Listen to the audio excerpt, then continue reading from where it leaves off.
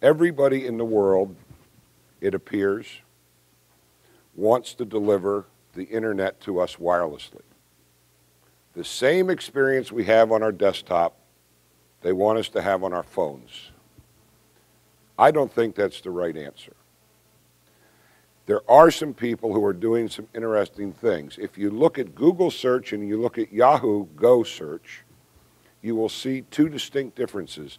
And I'm going to use the example they use just because it proves a point.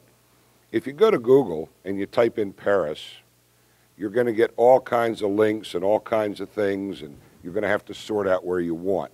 If you go to Yahoo Go and you type in Paris and you're in the general search, you're going to get links to Paris, France by, travel, by hotels, by tours, by that kind of thing, and then it'll submenu. If you're in the entertainment section of their search engine and you type in Paris, you're going to get everything you didn't want to know about Paris Hilton because they built some smarts into their search engine. And that's the kind of thing that I think we need to do. And I'm going to talk more about that. The issue here is that we have smart networks, smartphones, and we don't need to take the dumb internet and move it to wireless where we have bandwidth constraints. There is a big difference. I read the article in the Wall Street Journal, and Walter Mossberg missed something. Wireless networks are managed bandwidth. The internet is unmanaged. It just sits there and it regulates itself, it manages itself.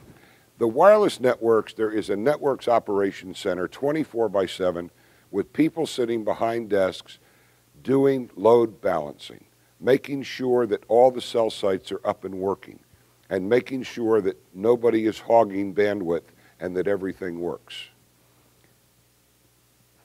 When Google runs out of capacity, they add more fiber and a bunch of servers. When Verizon runs out of capacity in a given area, they have to add a new cell site, 2.5, 3 years in the making. Now, constrained bandwidth, I won't name the network, but there have been tests run, company streaming live TV over a 3G network, 6 people in a common cell sector, and that network came down in that cell sector. That was 6 people watching TV, and that exceeded the capacity of data capability on that cell sector. We don't have that kind of problem on the internet yet. We're going to get it, but we don't have it. But we do have it on mobile, and we're going to continue to have it, and the internet community doesn't understand that we have shared bandwidth wirelessly. And you know what? Some of the wireless operators seem to think the same thing. Today's email, PIM, games, and entertainment offerings are their own user interface, but access to all other information is via a browser on a wireless device. I don't think that's the right thing to do. Is that what we want? The internet is not a destination, it's a route to information, and the browser should not be the only window into that information. Jim Hobbs talked about active content. This is a little more in-depth.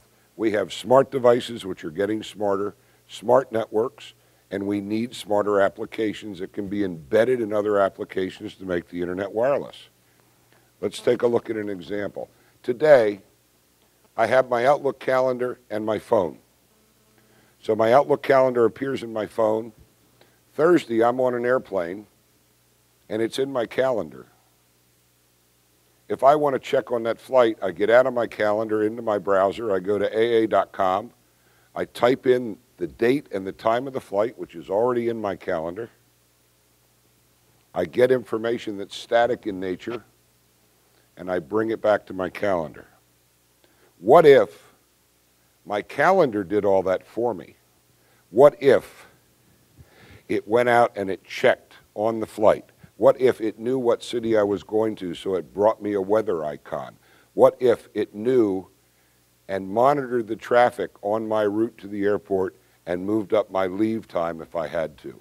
What if it downloaded turn-by-turn directions for me for the hotel I'm going to stay in from the Hertz rental car agency.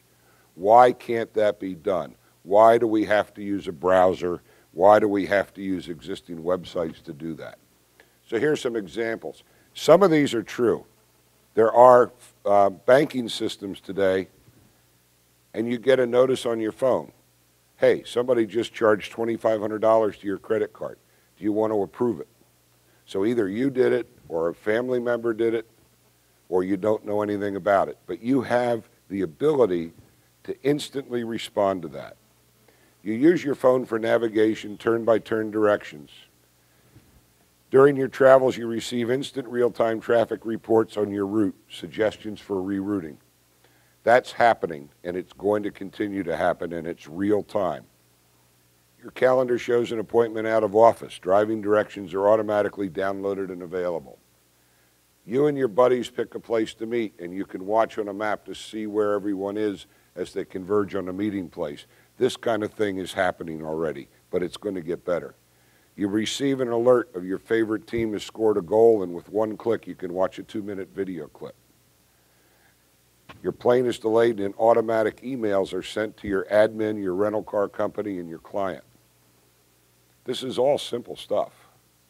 It's all easy to do, and it's all better than having the internet wirelessly as far as I'm concerned. It's better than browsers. Browsers belong on a phone to me as a last resort, not as the first resort.